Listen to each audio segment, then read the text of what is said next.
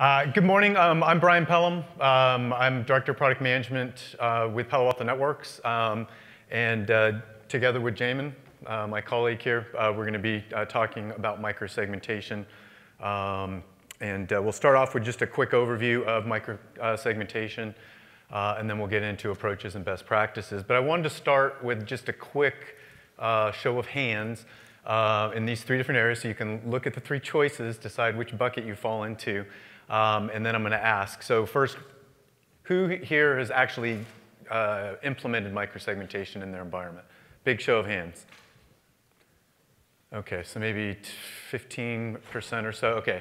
How many want to implement it, but you're still trying to figure it out, not quite sure how to do it? Maybe you're experimenting in the lab. OK, most of you. How many of you keep hearing the term microsegmentation, but you really don't know what it's all about, and you're here to learn more? A few of you. OK, actually more than a few. OK. So as I mentioned, we're going to talk about why microsegmentation first. Just from a security best practices and a zero trust architecture, why it makes sense. I'm going to cover that section, and then Jamin's going to talk about the different approaches to doing microsegmentation, as well as some of the best practices and things that we've learned over the years in talking and working with our customers. So let's start off with why microsegmentation. So if you were in the keynote or the general session yesterday where they did the blue team, red team demo, they kept mentioning the word lateral movement. And microsegmentation at its heart is really about preventing lateral movement. So it's an all too familiar story here. You've got some malicious person. They want access into your environment. Maybe they go in through a vendor portal. Maybe they're sending phishing emails. Somehow, some way, they find an open door or window into your environment. OK? So in this example here, it's a vendor portal. They managed to find credentials to get access into the vendor portal. The vendor portal isn't really all that interesting to them, but they use that as the doorway in, the entry point into the computing environment. And then they use the network to move laterally to find other things of interest. So they start poking around, do port scans, brute password attacks, whatever they do, and they find different assets to get access to. So in this case, the DC server environment. Again, maybe it's not something interesting that they're able to hack into, but they use this as a way to move around inside of the environment until finally they stumble upon something that is of interest. In this example, a point of sale system. From there, once they're able to compromise that, they can then exfiltrate data out of that. All of this depended upon the ability to move laterally inside of the network. So how does microsegmentation help with this? Microsegmentation fundamentally is about preventing that lateral movement. Okay, so in this case here, why would the vendor portal ever need access into the DC servers? Why would all those DC servers need access into the point of sale system? If you can start locking down and preventing the lateral movement, you can then do a whole lot better job of securing your computing environment. Okay, so let me make it a little bit more real for the audience here. So pretend like this is your data center. Okay, and then I need volunteers. So those of you who thought you were just going to sleep through this session, not the case. So I need a volunteer from that back corner over there. Someone raise your hand. It won't be difficult, I promise. OK, can you stand up for me, sir? All right, and then I need someone over here in the front left to stand up. Volunteer. Awesome, thank you so much. Can you just say hello to him? And can you say hi back? OK, awesome. So in here, we have zero segmentation, right? It's a big room. Anyone can talk to anybody. Anyone can walk around, introduce themselves, say hello. But if I now put in like a wall right here, OK, right where this aisleway is here, and maybe down this aisleway over there, you would no longer be able to communicate with him. OK, you can still talk to all those people in your section, and you can still talk to all these people here in your section. But that's a form of segmentation, coarse-grained. Admittedly, you're able to talk only within this segment, and you're only able to talk within that segment. But it's still a form of segmentation. Thank you, guys. Now, if I put in a wall between each of the individual rows, now I'm getting finer-grained. So you would only be able to talk to you within your row, but you wouldn't be able to talk to the gentleman behind you. Or I could even go down to the individual person level, right? And I can put a bubble, a cone of silence, over the top of you and prevent you from communicating to anybody else in here. And then I can start writing rules that say, you know what, you are allowed to talk to him, but you're not allowed to talk to anybody else in this environment. So that's just a brief example of micro-segmentation for a room like this. So again, it's all about restricting that lateral movement. And then once you define those rules for what is allowed to talk to what, securing and protecting those communications. So I've seen various statistics, but it's roughly in the order of around 75% of traffic flows east-west on and I put flat in quotes because I don't mean like a single VLAN or a single subnet. What I mean is from a security perspective, it's like this room, everything's allowed to talk to everything else. Or maybe you've got some coarse-grained segmentation, production and development are separated, but fundamentally, everything is allowed to talk to everything else. And you know what? Hackers know this, right? This is exactly what they exploit. Yesterday, I lost count, actually, at the number of times JP was talking about lateral movement, moving across the network. She must have mentioned it 5 or 6 different times. It's exactly what hackers do. They exploit that fact that these networks are flat, and you've got lots of different environments, traditional data centers, software-defined data centers, maybe moving into the cloud, multi-cloud environments. You've got lots of things that talk to lots of other things. And it's a big spaghetti mess of communication, okay? So being able to micro-segment in these types of environments is challenging. Businesses have transformed, right? You've got mobile users, you've got branch offices, you've got HQs, you've got managed, unmanaged IoT environments, you're moving into the cloud. So things have changed significantly. And this exposes a larger attack surface. Again, hackers know and exploit this. They know your job is hard, okay? And how many times does a hacker have to be right? Once. How many times do you have to be right? Every time. There's an imbalance there, okay? And our goal is to help you fix that imbalance, all right? So if you only have to be concerned about securing specific assets or high-value applications, if you can define that, what we call protect surface, to be able to secure, it'll make it much easier for you to be right all the time and then make the hacker's job much more difficult. All right, so just a few segmentation compliance and recommendations that are coming from various different groups. PCI, if you're processing credit card data, you're familiar with that. If you're involved with health and patient health data, high trust. If you're in the financial services industry, SWIFT, Office of the Comptroller. If you're in Europe, actually, Europe just enacted legislation at the EU level that required system isolation. Segmentation is an important aspect of that. And then, of course, Gartner as well is recommending this. This is in their top 10 list of things to do to help better protect and secure your data center. So there's lots of good ideas, there's lots of recommendations around this, but again, it's hard. I was just talking to a gentleman up here that tried it a few years ago, and it was challenging, it was hard, right? So what Jamin's gonna talk about next is different approaches to doing segmentation, and then some of the best practices that we've learned over the last few years in working with our customers to help them implement segmentation in their environments. Jamin? Thanks, Brian.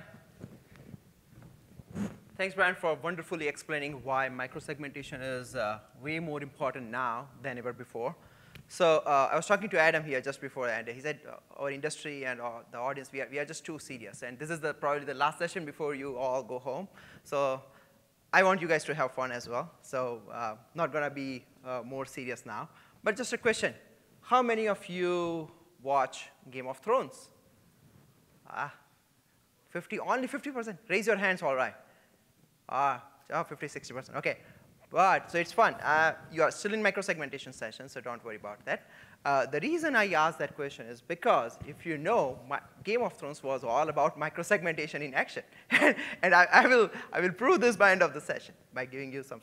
So the folks who have not watched it, maybe it's if you want to implement micro-segmentation, you can go and watch it and then get it reimbursed from your manager because he will definitely reimburse because you are going to implement a successful micro-segmentation strategy.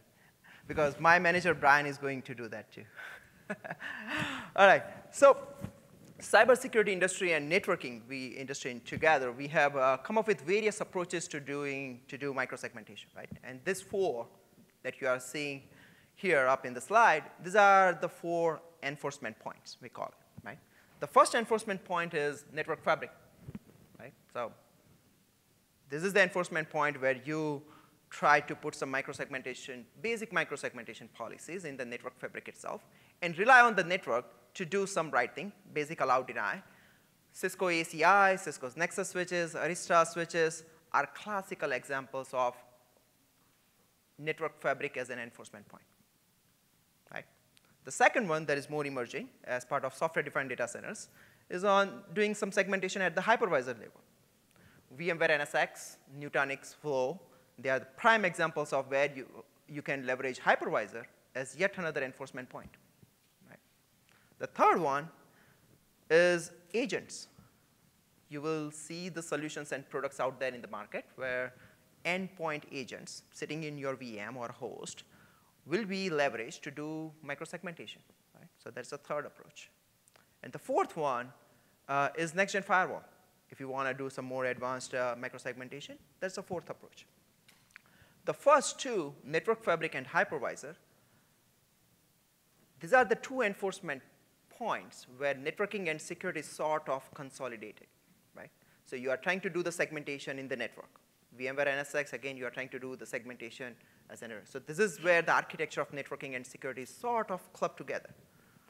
Endpoint agents is a little different, where security is completely decoupled from the network. When you are doing micro-segmentation in endpoint agents, it is truly decoupled. Agents are agnostic of your underlying network. Right? So that's the third. Next-gen firewall is interesting. Depending on how much of a networking you want to do in your firewall, it can fall under any bucket. It can be as coupled as network fabric or hypervisor if you are doing a lot of networking constructs and networking in the firewall, or it can be as decoupled as endpoint agent if you are just writing tag-based policies in the firewall. So it falls into both the buckets. So just so that you are aware of all these four approaches and the pros and cons or different varieties of it, right? Now let's evaluate these four approaches across two dimensions. The first one is the environment. Your applications are moving from traditional data center to software-defined data centers to public and multi-cloud. So the environment is one aspect. The second dimension that we'll evaluate these four approaches against is the true security, right? So the first one, let's look at it. So if you have network fabric as an enforcement point, it will work fabulously fine for your traditional data centers and software-defined data centers, but you don't have Cisco switches, be it Nexus or Catalyst switches available in your AWS or Azure. So that network fabric-based enforcement point is sort of lost when your application moves to public cloud. Hypervisors, again, similar story. When you have hypervisor, it will work very fine in your software-defined data center environment, but not as much when you have a bare metal host or you are running some traditional data center environment, right? In public cloud as well, when I say public cloud, it is truly virtual workload-based public cloud. Yes, public cloud vendors are now coming up with some bare metal offerings, and you can deploy some hypervisors there. But a common hypervisor-based micro-segmentation will not be available in public cloud. The agents can be everywhere, right? The agent-based solutions, you can, whether you are in traditional data centers, SDDC, or public cloud, doesn't matter because security is completely decoupled from the network. It is tied to the workload, and you can do the micro-segmentation there. Same with next-gen firewall. Next-gen firewall is available in your traditional data center, software-defined, as well as in your public cloud, right? So those two approaches are common in that environment. Now let's evaluate all the four approaches against the value of the security, right? So micro-segmentation is a little different. And the goal, so in the industry, we have come up with this various enforcement point, but the goal is always the same. Nobody is denying, all the vendors across all these four categories, nobody is denying, or we have a common goal, which is identifying and preventing the lateral threats from coming into your data center. So if it is network fabric, you will get layer 2 to 4 visibility, but you will not get layer 7 visibility. So from security value perspective, you are just 1/3 of that. You are not even half that, right? You will not be able to identify known and unknown threats. Hypervisors, definitely layer 3, 4, and some hypervisors can do basic layer 7. So you can be there in terms of layer 7 enforcement, but not as much on the visibility front, and definitely cannot detect the threats, right? Agents, again, they are basic layer 3, layer 4, cannot do anything on layer 7, and cannot prevent the threats. Next-gen firewall can do it. But the point here is not that you do anything and everything in the next-gen firewall. You may ask that, hey, no, there is a value add. And I was talking to a customer just over the dinner, and he's here too, that, hey, there is a value add in having network fabric or the agents or the hypervisors doing micro-segmentation in it. Because if you can simply deny the traffic from even coming to the firewall, that's a value add. So the point is here is not that you do anything and everything in the firewall. Yes, leverage these other metrics and other parameters or other approaches as much as you can to simply deny the traffic. But you may ask the question, hey, Jamin, we have a mix of solutions. So how can Palo Alto Networks help us with that? So what we have done is we have partnered with each of the other through our tech partnership, where if you are consolidating or using network fabric as one of the enforcement point and can also use next-gen firewall, you'll be able to achieve that complete micro-segmentation and maximize the security well. So for instance, here we have partnered with Cisco ACI and Cisco on that front, where we'll be, and Arista as well, where you'll be able to do some basic enforcement layer 2 to 4 in Arista Fabric or Cisco Fabric. And with Palo Alto's next-gen firewall, you can do layer 7 visibility and enforcement plus threat detection. So just be assured that from security value perspective, you'll be able to gain maximum security as long as you have mix of enforcement points in your environment. Right? All right, so let's shift gear a little bit. 5 pillars of a best micro-segmentation strategy. These are the consolidated versions of what we learn from our customers. The first one is complete visibility. The second pillar is zero trust architecture. The third one is workload tagging, comprehensive policy, and adaptive security. These are the 5 pillars. And we'll double click into each of them, and we'll explain why these are all important. And just know that it is really as much about the process as it is about technology. So for you to be successful in the micro-segmentation journey, you have to have very good process defined, and we'll share some of the key takeaways in the end to highlight that aspect.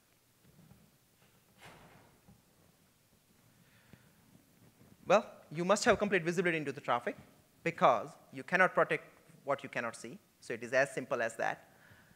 And there are various ways to gain the visibility into the traffic, right? You can use as cheap and free as panorama logs. Yesterday we had a session, voice of the customers, who implemented Arizona Federal Credit Union. I don't know if Brendan is here in the audience, but he shared his story of how he went to complete 100% micro-segmentation with next-gen firewall on his NSX environment, and he shared his journey and what he used to gain the visibility.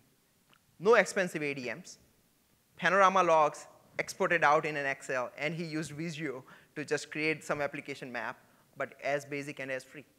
Your environment may or may not be that simple or that moderate. If it's complex, then obviously you need to use the tools, but you can use variety of tools, right? You can use panorama logs, you can use Expedition, you can use a Cortex app, either third party, or you can build your own Cortex app. Or if you have money, then you can even buy expensive those application dependency maps also, right? Just to gain the visibility.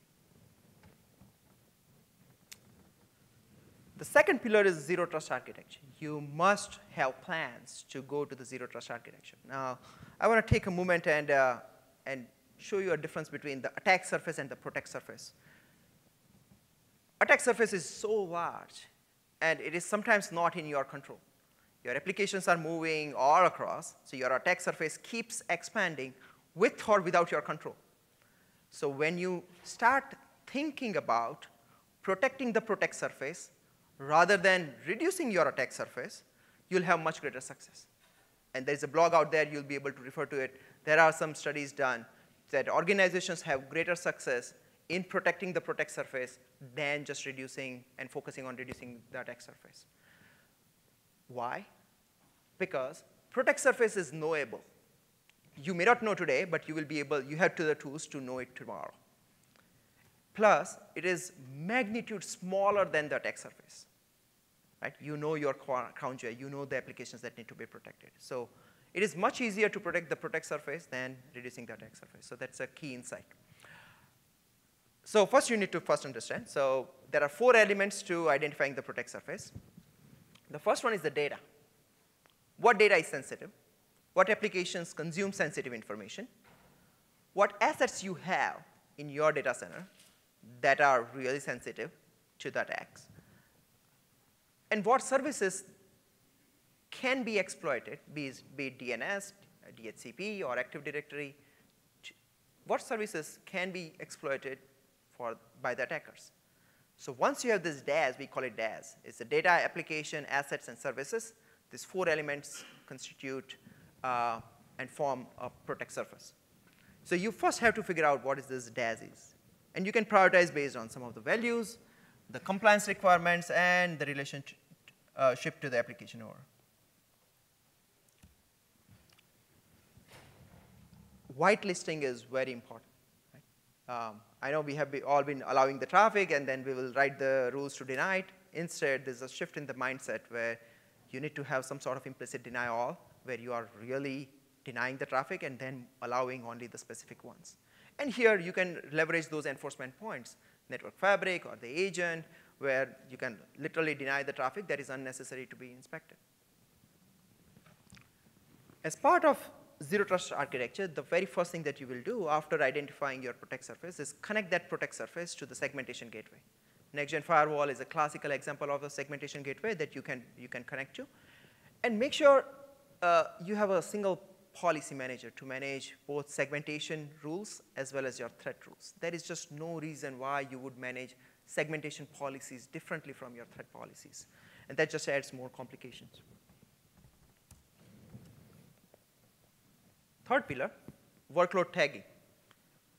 Those days are gone when people used to write the IPs and subnet-based policies. You really want to move faster, you have to have this strategy in place to have workload tagging done in a right way. And I mentioned this earlier, that it's as much about the process as it is about technology. You may not have all the workloads that are being properly tagged today, but you must come up with a process that is very well documented and that everybody can follow, and you write your security around those tags. Right?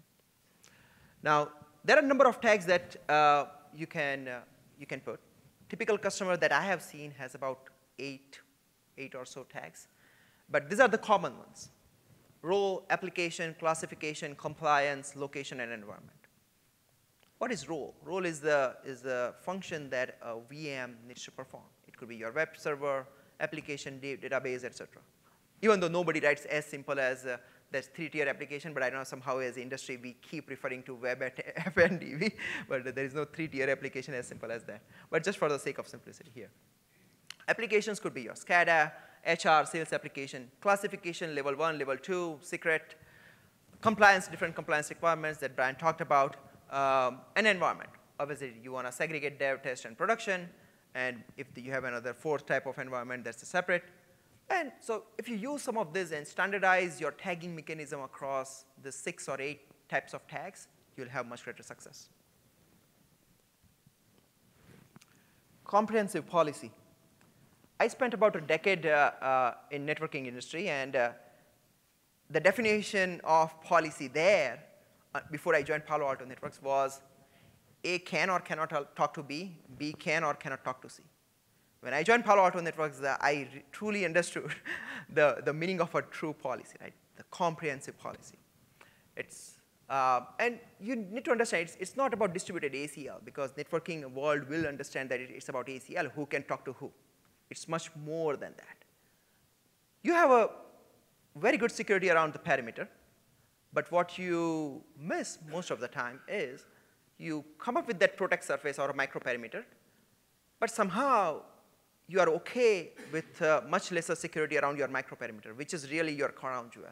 And that is sometimes we are not able to understand. So just make sure that when you are coming up with your micro-perimeter, it is well secured. It is not just about layer 3, layer 4. Definitely don't use it. Lee Klarich, our chief product officer, outlined in his keynote that how many of you have port 80 and 443 just open, right? And some of the people raise their hands, and it's not what you should be doing. So what is comprehensive policy? It's not just about A talking to B or not talking to B. It's about who can talk to who, what, when, where, and how. Right? So these 5 elements will constitute the whole comprehensive policy. Well, what are the must-haves in the policies?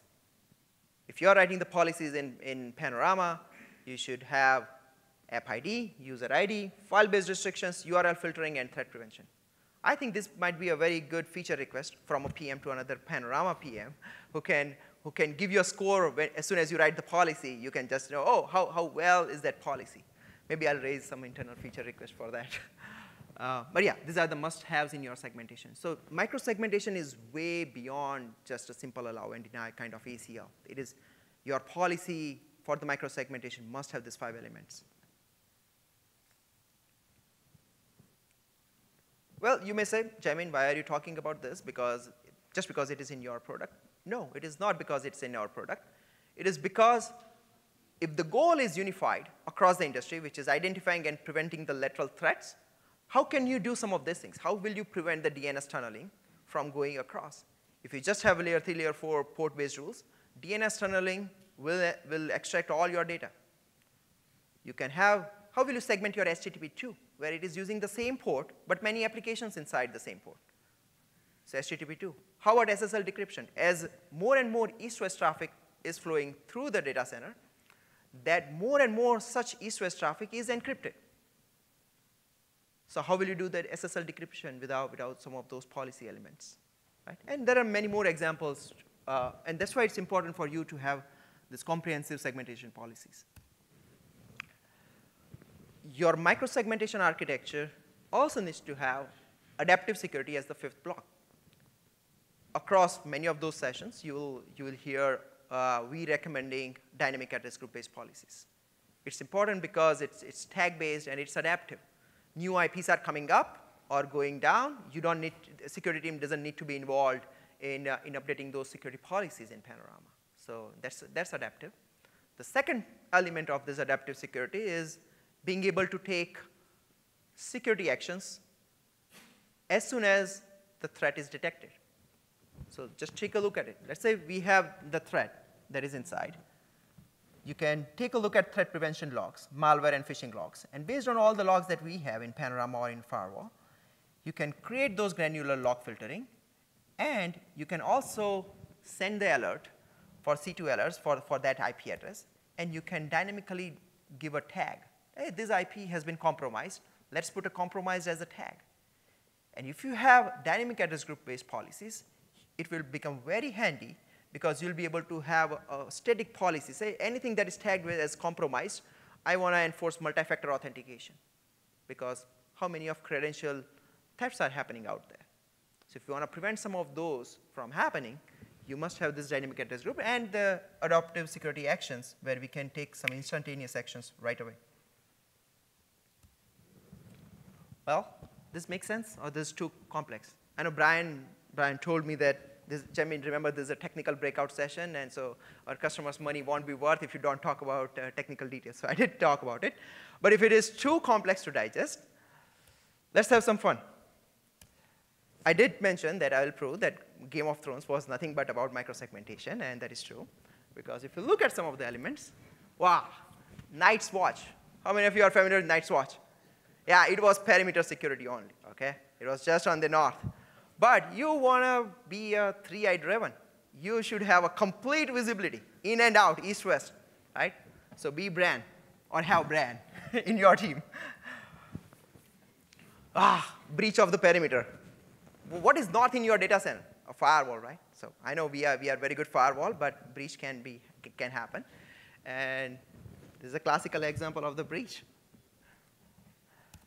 Comprehensive policy. When you write a policy, you want to make sure everybody in the team is united and you are putting together a comprehensive policy. It's not just about allow, deny, right? It will hurt me the most. Right? You guys are our customers. You have a next-gen firewall. You have a Ferrari. And if I'm a cop and you are driving Ferrari at 20 miles per hour, I'm going to give you a ticket. So just make sure that you write a comprehensive policy. Zero trust.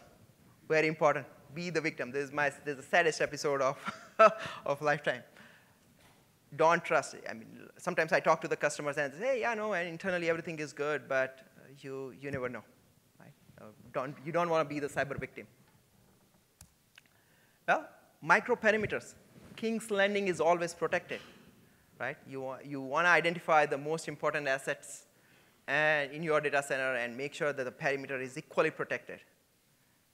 Just like King's Layer, right? It's so strong. You don't want to have so many firewalls and left and right, but make sure the strength of the security around your micro perimeter is not port-based, right? And finally, well, adaptive security action. How many of you are using DNS sinkholing feature? Ooh, this is how the Night King was attracted to come to Bran, and then we just killed all the threats, right?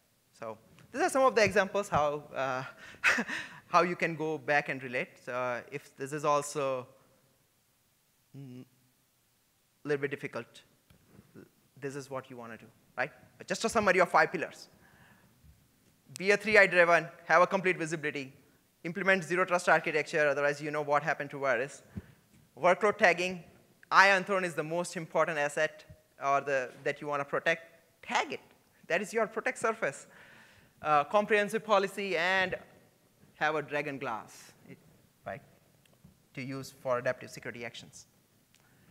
Right. With that, some closing advice for success. As simple as that, you cannot protect what you cannot see, so you must have a complete visibility. Segment in phases. Don't boil the ocean. If you try to boil the ocean, there are very, the chances of your success on the micro-segmentation project is just a little tiny, so don't do it. Start with monitoring and then slowly go into the enforcement mode. Watch some of the videos out there when they are posted, Voice of the Customer by Arizona Federal Credit Union, how he successfully implemented micro-segmentation, even though it took him about 9 months, 3 months of planning and 6 months of execution, but he got to 100% micro-segmentation with next-gen firewalls. Just, again, there's no reason for you to have a segmentation policies and manage segmentation any differently from your threat policies. Because if you want to have a comprehensive policies, make sure that it is all combined and clubbed together. Never settle for layer 3, layer 4. I gave a Ferrari example, so do remember that. Micro-segmentation is one such project which can unite your organization. And we hear that from several customers who have successfully implemented it. They're saying, forget about other benefits, Jamin, but this segmentation project brought our application team, network team, and security team together in making some planning, and it just united our teams. So this is a great chance for you to go for it. Next step, we have made, these are some of the resources. Not all, the list is way bigger than this, but these are some of the key ones. First 3 are the white papers. Do take a look at it. And the 4th one is hands-on lab on micro-segmentation. Right? Last but not the least, we take your feedback very seriously. This is a chance for you to share what you think about the session, and etc. And this is how we grow both personally and professionally. So please take a moment, go to your Ignite app, share your thoughts around the session, and so that we can serve you better next time.